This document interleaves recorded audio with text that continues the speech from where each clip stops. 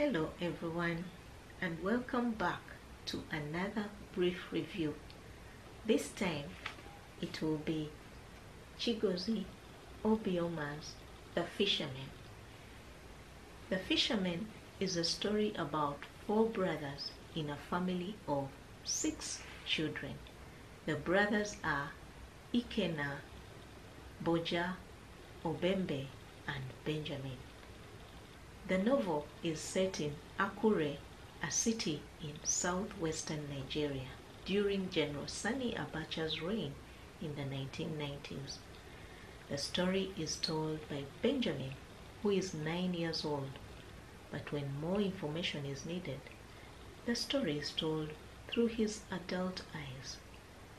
After their father is transferred to another city, these brothers secretly decide to go fishing on a forbidden river. They do this for 6 weeks until a neighbor sees them and reports them to their mother. One day, while at the river, they meet a madman who is known for his prophecies of doom. The madman, named Abulu, tells them that Ikenna will be killed by a fisherman. The brothers assume that the fisherman is one of them since they have begun fishing. Abulu's prophecy causes a rift between the brothers. Ikenna suffers from depression as he grows suspicious of his brothers. He stops eating and becomes withdrawn and sick.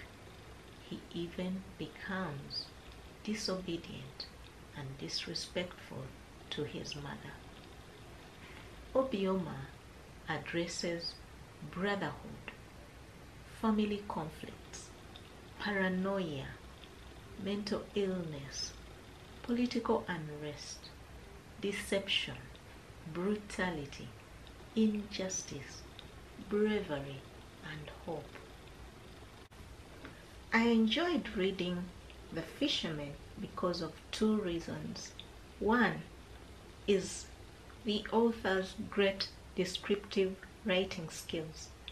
2 is this story shows how an individual's inner fear affects those around them and can destroy previously stable relationships.